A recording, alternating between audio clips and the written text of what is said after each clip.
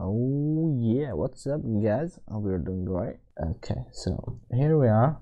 Yeah, I've solved it, of course, just so I can prepare for the video. It was too long the last take. I recorded and it was 13 minutes, so hopefully this will be shorter.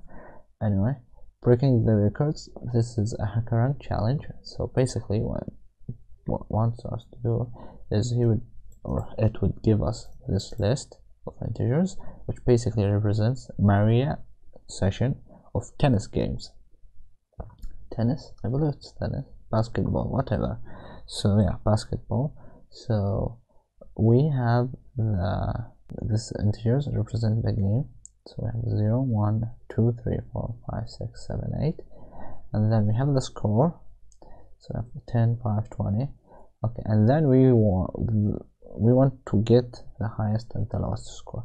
How are we going to do that? Okay, so first we're going to check the first game, and then we're going to define the highest score and the lowest score to be 10. Then we're going to check the second game. Then we are going to check, okay, so is this game is lower than the last game or high, or is this game lower than our lowest game, or is it higher than our highest game or highest score? So if it's lower than our lowest score, we're gonna count that this is breaking the lowest score record. If it's higher, we're gonna record it as breaking the highest record. So as you can see here, she broke her best record twice after games 2 and 7, which basically is this one and this one, and her worst record 4 times after the games 1, 4, 6, and 8. So we have 1, 4, 6, and 8. So we print 2 for the wins or the breaking the best records, and 4 for breaking the lowest record. So yeah, let's go there. Just let us reset, expand the monitor. Okay, and let's get some space. Okay, so what are we going to need is first print the scores list, of course. So the scores is a list of integers, as you can see here, of the representing the games of the basketball session.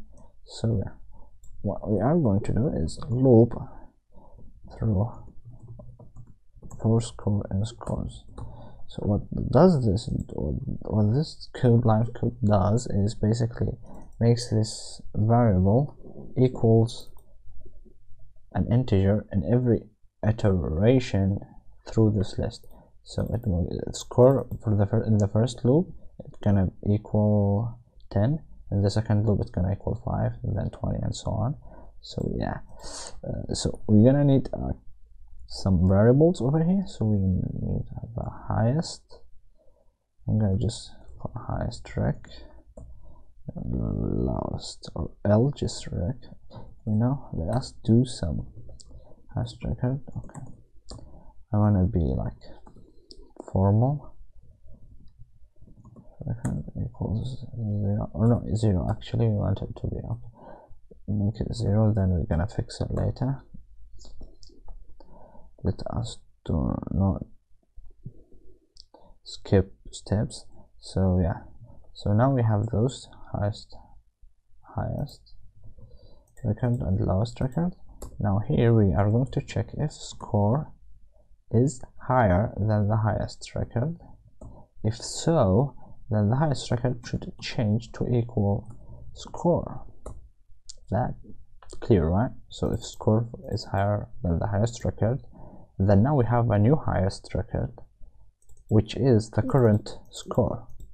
Yeah, and then we're gonna do another statement. If score is less than the lowest record, then the lowest record should equal the score. This should also make sense. So now if we come here and we print the highest record and the lowest record and run the code, we should get 25 and 0. Wait, what? The lowest record was 1.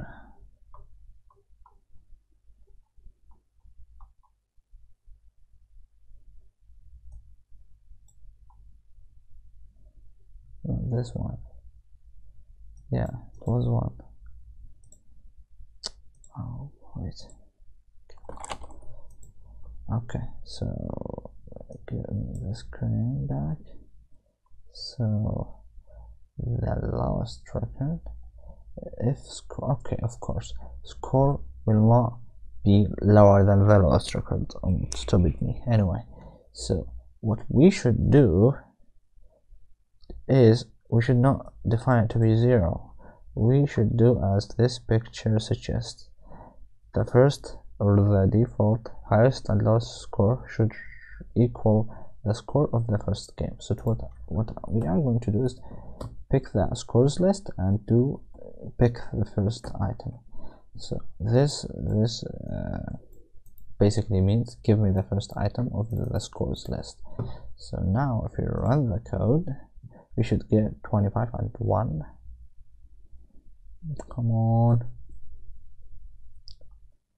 Yeah, 25 and 1. Perfect.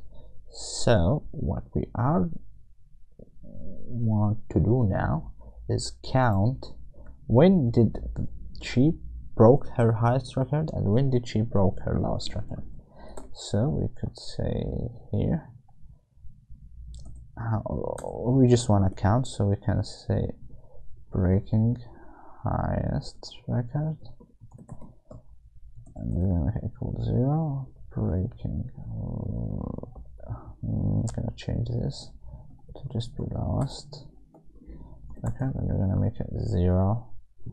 And then here, if she broke her highest record, we're gonna just increase the highest record by 1, and if she broke her lowest record, we're gonna just increase her lowest record by 1.